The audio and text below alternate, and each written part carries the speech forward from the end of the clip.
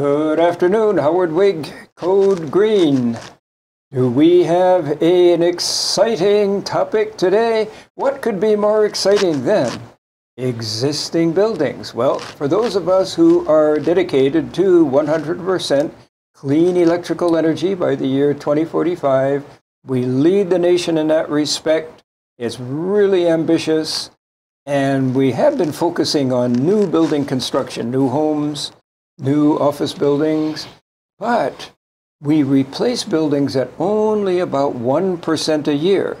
That means that in 100 years you won't see any existing buildings, but that's a heck of a way to achieve clean energy. We need to focus on existing buildings, and who better to do that than the Honorable Shawn Moseley, Project Manager for Trinity ERD. Welcome, Shawn. Thank you, Howard. Good to be here. Shawn has been in the energy efficiency business with buildings and homes for many, many years, possibly more years than you would care to admit. But your step into Trinity ERD is a fairly new step up in your career. Why don't you tell us first what Trinity ERD does, and then what your specialty is here in Honolulu? Okay, Trinity ERD, we're a building consulting firm, and we focus on basically the full building envelope is our specialty area. So that would be all the exterior cladding, the roofs, the waterproofing above grade, below grade, fenestration. Fenestration being windows. Being windows, yes. So everything that's impacted by the exterior elements, means of egress comes into play, fire systems come into play, obviously, because those interact with the building envelope. But our primary focus is building envelope as a firm. And guess what? If the building is air conditioned and you take proper proceedings on the envelope, you vastly decrease the heat gain into those buildings, and the AC size can go down. And instead of running the AC at full blast, you can set it at its sweet spot and just let it purr along at a fraction of the energy use that it might use if it were cycling on and off and perhaps causing moisture conditions and so forth. Is that a good summary of what you can do? Yeah, it's a good summary, but you have a lot of variables. I mean, you have vapor drive as a big variable, and you have just interior and exterior moisture passage. How airtight is your building? Is it too tight that it holds too much moisture? Not allowed to breathe? Is it, there's different layers to get and achieve that conservation, which in the newer building codes in the IBC 2006, which we're currently under 212 and 2012, up for consideration, and then the IECC, which is mandating a lot of the changes as well. If you're putting a brand new building up, you have a lot more freedoms, if you will, to use different testing components that are more compliant to those requirements. If you're working on existing buildings, which I do a fair amount of, it's a whole different game. An existing building already is an existing structure that can handle so much weight. Like a roof, for example, you look at R39 insulation or whatever it's required for an attic space. Well, if it's an existing attic and it's hollow, that's really not that much weight. But if you're looking at a building that has a rooftop walkable deck, it was designed to handle only so much weight load, and now you want to make it energy efficient to the code requirements, structurally may be exceeding the ability of that roof, and it's a walkable deck, to be able to be brought up to energy code, and it becomes a life safety concern. So now what do you do? Because the code official is going to say, well, here's the IECC, and you have to have R20 on the top of a deck, okay? But you can't walk on that because it's, not meant for regular foot traffic. But this was my rooftop deck that I've had for 30 years. You're telling me I can't use it for what I bought it for? So you come into some careful dances, and, with the IEBC, the 2018, which is recently been brought up into discussion because there was a chapter in the 2006 and the 2012 IBC, which chapter 34, basically disappeared in the 2012 writing.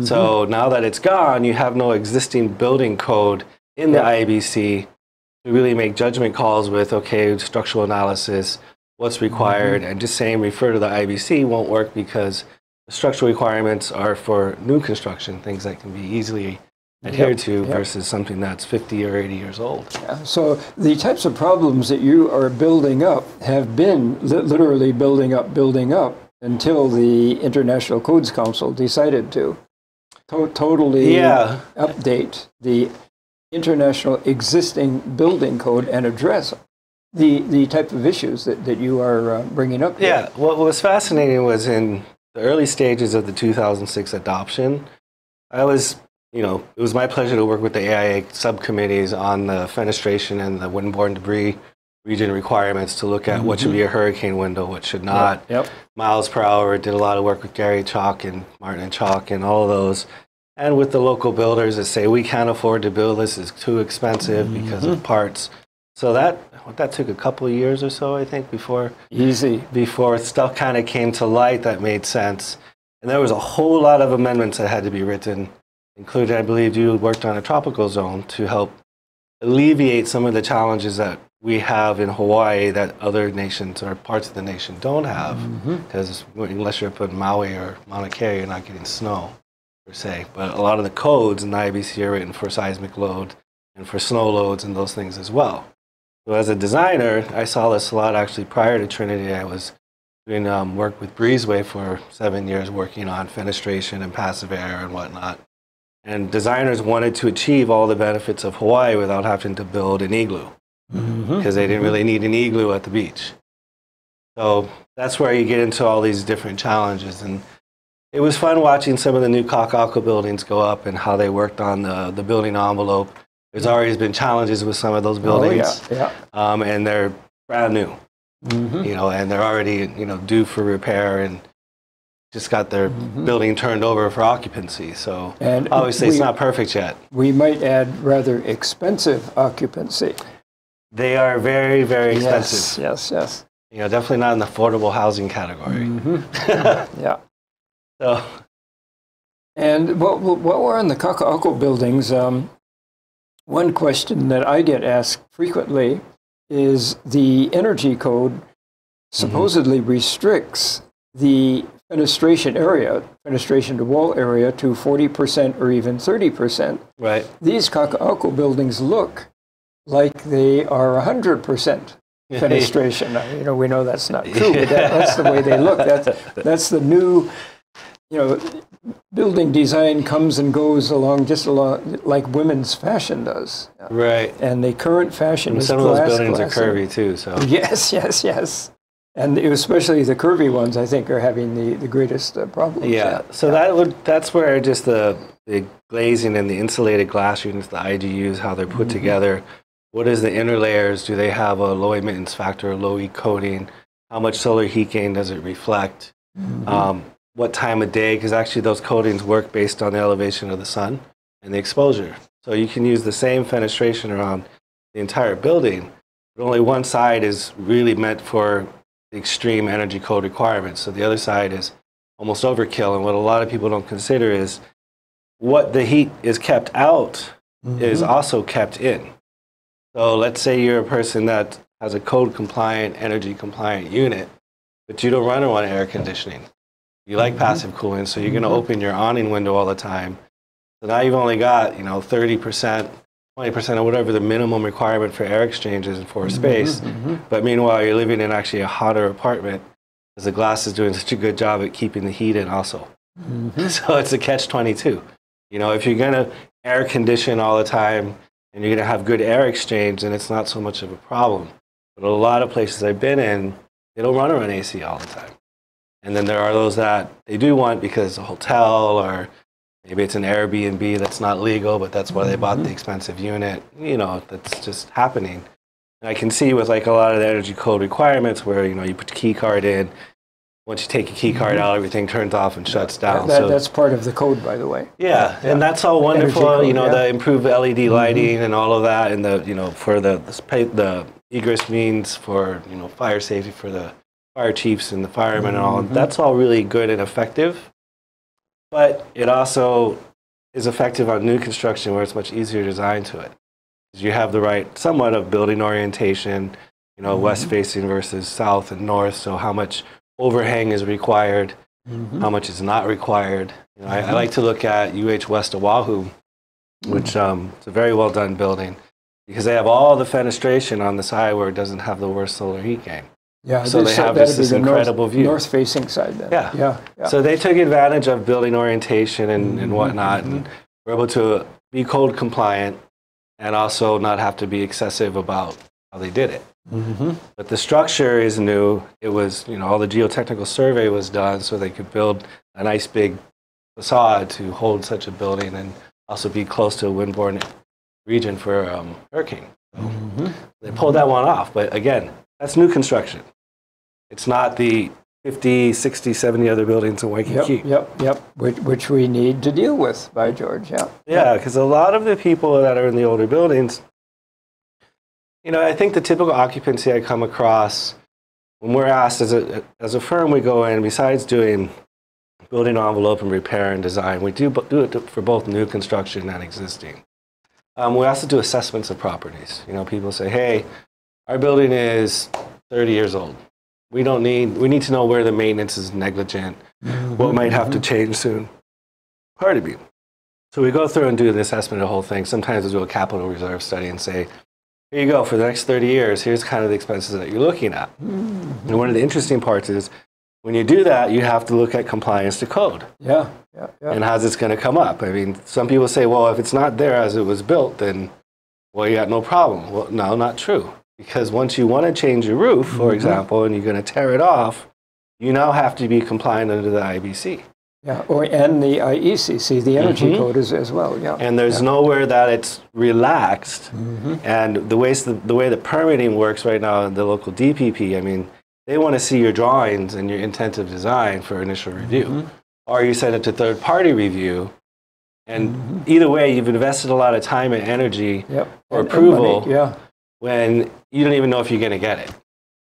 So, and when you went into the 2006 and the 2012 IBC, it has that chapter 34, which talks about existing buildings, but all those areas they're afraid to discuss get referred back to the IBC, and then they require the local city and counties to amend appropriately. And we have, 35 pages of amendments or here and there scattered, 35 pages, something like that, right? So, one of the challenges I face within the work that I do with our firm is, okay, these people need a new roof. All right, how are we going to give them a new roof? Yeah, it seems easy enough, just get a bid, put a new roof on. But is that new roof going to be safe? That's a good question. Is the people that are 4 stories below, are they going to realize all the benefits of insulating a concrete roof on the first floor? Likely not. It's only the 4th floor occupant. So now you're saying, okay, I got to put this new roof on, and only the 4th floor occupant is likely going to benefit because the bottom 3 floors are all passively cooled. Great, so they'll have this really wonderful roof, but they might not be able to go on it safely with more than 2 of their friends or 4 of their friends because there's too much dead load. So you can't make it into a major roof garden. No, because it wasn't the intent or the design of the building at that time. So that's some of the barricades that are coming up, because if you want to make the roof compliant for the dead load and the live load, which turns into your ultimate strength, you have to reinforce it structurally. And the minute you say that, dollar signs are going off in my head. Yeah. And then where do you reinforce it? Right in the middle of their bedroom? Yeah. A nice post in the middle of the bedroom. Yeah. I mean, I heard of some of the Kakako buildings, you got columns in the middle of your rooms. I guess that's one way to do it, but that's not really feasible. So what happens is people defer the work, or they don't get permits on the work. And they hire in Joe Pickup to come in and just do patches and repairs, and then... And what happens 2, 3, 4, 5 years down the road? Well, not sure. No, we need to take a very brief break. Code Green, Howard Wiig, Shawn Moseley, back in a moment. Aloha, this is Winston Welch. I am your host of Out and About, where every other week, Mondays at 3, we explore a variety of topics in our city, state, nation, and world, and events, organizations, the people that fuel them. It's a really interesting show. We welcome you to tune in, and we welcome your suggestions for shows. You got a lot of them out there, and we have an awesome studio here where we can get your ideas out as well. So I look forward to you tuning in every other week, where we've got some great guests and great topics. You're going to learn a lot. You're going to come away inspired like I do. So I'll see you every other week here at 3 o'clock on Monday afternoon. Aloha.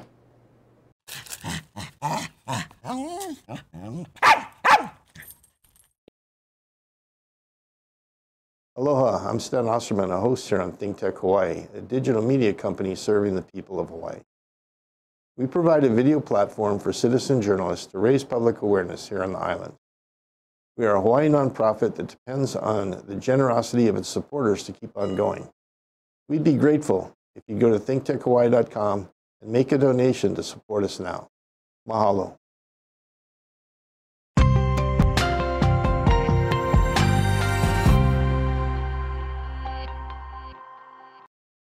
Good afternoon again. Howard Wiig, Code Green, here with Shawn Moseley, talking about existing buildings, and the more Shawn talks, the more complex and potentially expensive. Bringing existing buildings up to code sounds. This is no easy chore. So, Shawn, welcome back. And why don't we go to the first slide here and see what's going on there. So recently, Craig Stevenson from the IECC came to Honolulu to do a presentation for the State Building Code Council, reviewing the different options. And the IEBC was not heavily considered up until recently, when the Chapter 34 has been taken away from it. Now let's define IEBC again. So International Existing Building Code. Yeah. So just a few different slides that were random that I picked out of his presentation with their approval, just so you know. So exceptions allow alterations to be done under the code adopted at the time of original construction of the building or portion of the building, subject to the approval of the code official. This is really critical, because if you're trying to get energy compliant, or you're trying to improve a roof structure or repair a wall that's falling apart, you know, if you're using the IBC, the structural requirements, Building Code. the International Building Code may exceed the ability of what you can do to that building, which is why the code at the time of adoption will now be referenced. And they say, okay, well, we got to consider it was meant for this structural design pressure and this much wind loading, and this is all we have to work with, but how can we reinforce it better? So that's a really fascinating aspect of the IEBC, which is not referenced in the IBC. And it puts a lot of pressure, doesn't it? Judgmental pressure on the building. It puts a ton on the building department. Yeah. And which is, if you pull up the next slide, if you don't mind, sir, it talks about powers of the code official. Now, we've always known with the IBC, they have the final say to determine stuff, but this basically mandates that they make sure that the permit meets certain requirements. So it's actually going to put more time on their review of your application. But what's a nice aspect of it, because of what's happening with the requirements, is you can ask for a meeting before you get into major design and say, hey, we've got this old building, it's not historical yet, needs a new roof. And we talk about how we can accomplish this, get closest to our energy requirements, but still have it be safe and still have means of egress and life compliance and all that in place for that. So that was a real big one that I know will be heavily discussed amongst subcommittees looking after the adoption of the IEBC. And might a really good example of that being that the windows were, it's a 1995 buildings, windows were in code compliance back then, but we know there's a little thing called climate change, and we know that the hurricanes, looks like they may not hit us this season, but they're going to hit us. And hurricanes are inevitable. It's just time. And so, how about this safety aspect? You need to put a film on the windows to make them hurricane resistant. There's a lot of ways around it. In the IBC, everybody would be told, just put in hurricane glass. So on the first 7 stories, it's large missile impact glass, so it's very thick. And it's extremely heavy. I forget the exact pounds per square foot, but it's very, very heavy. It takes a few people. Then you go 7 stories above, you can go to small missile, it's lighter. So that way, if you have windborne debris, the small missile is usually meant for like aggregate roofs, where it's all flying off the top and swirling around the building and causes damage to the glass. But if the building, and I'm actually looking into the property with this very scenario, if the building is 40 years old and it's only got a 4 or 5 inch concrete slab holding it up, and now you're going to throw, for lack of a better term, an 800-pound window system on when the one that was there before was 150, you're going to do that up 40 stories. Yeah, we're talking about a few have some issues. Yeah, and how do you reinforce that? Now you're relying on the structure of the window to be the structural element through the whole building. You can't do that. It has to be somewhat independent and be, you know, like containing itself within that opening. So the catch-22 or the workaround was, okay, well, there are internal films that you can get through local manufacturers. I was going to ask about that. Where it gives you the impact requirements. And there is glazing that's double glaze that's not as heavy, where you can get the energy requirements met. So you can still work within it without having to go heavy commercial, new construction style of building. And probably doubtlessly save a ton of money that way too. I mean, window film is not all that expensive, and there are very, very skilled guys who can put that film on fairly quickly. Yeah, well, absolutely. I mean, you look at a regular sliding door, it might cost you $1,200 for a panel that doesn't move and one that does, it's, you know, 6'8" high. You take that same one and you put hurricane impact glass in it, it's about $5,000. So now you have, you know, grandma and grandpa who've lived in their property for 35 years and their doors are broken and they need a new door, but they lived on a fixed retirement. And you're going to tell them, okay, it's going to cost you 10 grand after installation to put just that door in. It gets kind of challenging. Yeah.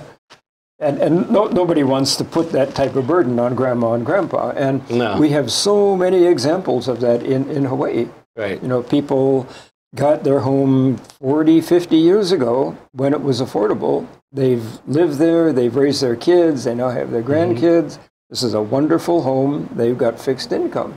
Now, unfortunately, there's always that maintenance factor where you go into buildings and they just didn't take care of the stuff, so it needs to be fixed. But there are ways to make it safer and more compliant without trying to pretend to be the International Building Code standard only, and that's where the IABC comes very important. Comes in, We've got a couple more slides. Why don't we bring up the next one here? Sure. So permit requirements, basically submittal requirements, that hasn't changed too much. You have to detail your fire protection, your means of egress, your exterior wall envelope, the balconies, walk-in services, and the site plan. So that's a pretty standard thing there. But what has changed is the framing members of the roof and the systems that you have to consider and explain out.